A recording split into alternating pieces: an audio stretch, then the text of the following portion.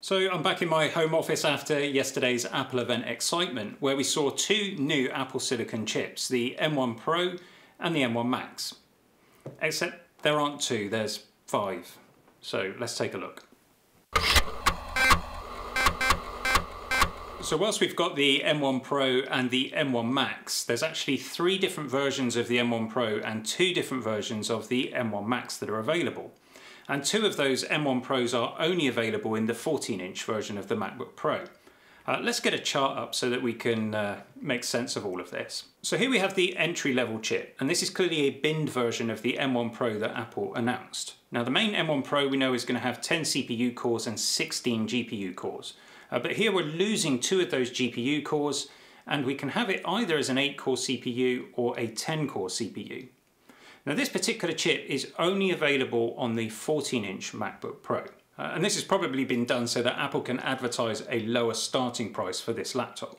Each of these chips can be configured with either 16 gigs of RAM or 32 gigabytes of RAM. The starting point for the SSD, by the way, is 512 gigabytes. And that's both for the 14-inch and the 16-inch, no matter which of the CPU options you choose. If we're only getting an 8-core CPU, isn't that just the same as the M1? Because that has an 8-core CPU as well.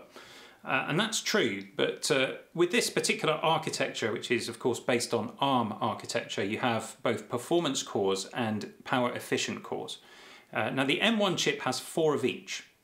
This new chip has 8 of the performance cores and 2 of the efficiency cores. So to get an 8-core CPU, what we're doing is losing 2 of those performance cores. So we end up with 6 performance cores and 2 efficiency cores.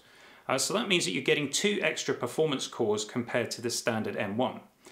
Something else as well is that we're getting 200 gigabytes per second of memory bandwidth, and that's something like 3 times faster than the M1. So it'd be reasonable to assume that this chip is going to outperform the M1. We'll need to wait and see what the benchmarks are like, but it wouldn't surprise me if we see maybe a 25% uplift in multi-threaded performance.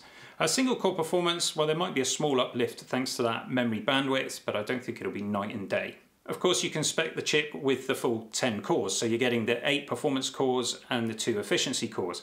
And this could be anything up to 50% improved. Again, we need to wait and see what the benchmarks are like, and it may not be directly comparable with the M1 due to the different balance of the cores and also that memory bandwidth. I'm sure there are things where the new chips are going to be much faster, and there'll be other disciplines where the margin of difference is not so great. Whatever number of CPU cores you go for on this particular chip, you're losing 2 GPU cores. But it still means that you're getting an extra 6 GPU cores as compared to the M1. And again, we've got that increased memory bandwidth, and you can spec it up to 32 gigabytes. So that should be quite a considerable jump in graphics performance. So those are our first 2 options. Let's go on to the third option. This is the M1 Pro that Apple announced. So we're getting the 10 cores. We're getting the 16-core GPU. Again, we can spec it with 16 or 32 gigabytes of RAM. And of course, we're getting that 200 gigabytes per second memory bandwidth. And this chip is what you would get in the entry-level 16-inch MacBook Pro, but of course you can also spec it on the 14-inch as well. And next we've got the M1 Max chip. And again, there is also a binned version of this. So let's start with that one. So this again gives you that same 10-core CPU that you get in the M1 Pro. Now we're getting double the memory bandwidth. We're up to 400 gigabytes a second.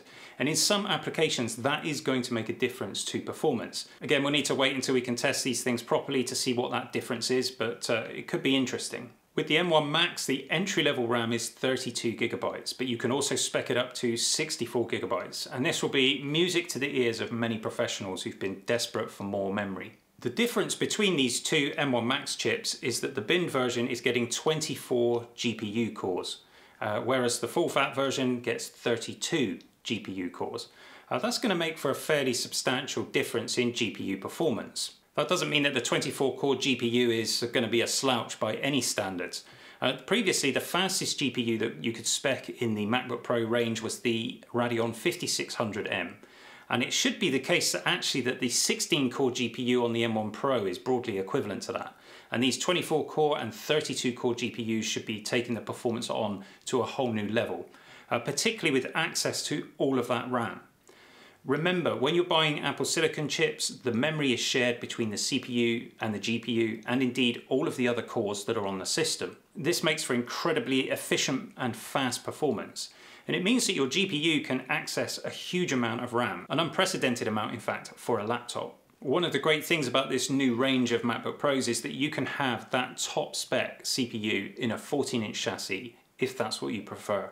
I think that's amazing, and it's what we really hoped for from Apple Silicon. And this is all down to the incredible performance per watt. These chips are running at low wattage compared to their PC counterparts, and that means that you don't need as much cooling, so we can get that top level performance into a smaller chassis. Hopefully you found this little rundown useful to you if you're thinking of buying one of these machines and trying to make sense of what all of these options are that Apple never spoke about at the event. I'm really looking forward to running some benchmarks on these new machines and also doing some real world testing. We've got a couple of different specs on order, both the M1 Pro and the M1 Max. So once those arrive, we'll be giving them a proper shakedown. If there's anything that you'd like to see, please let us know in the comments section below. If you're not already subscribed to the channel, well, you know what to do. And thanks in advance for all of those subs, your likes and your shares. Really appreciate it. It helps the channel so much.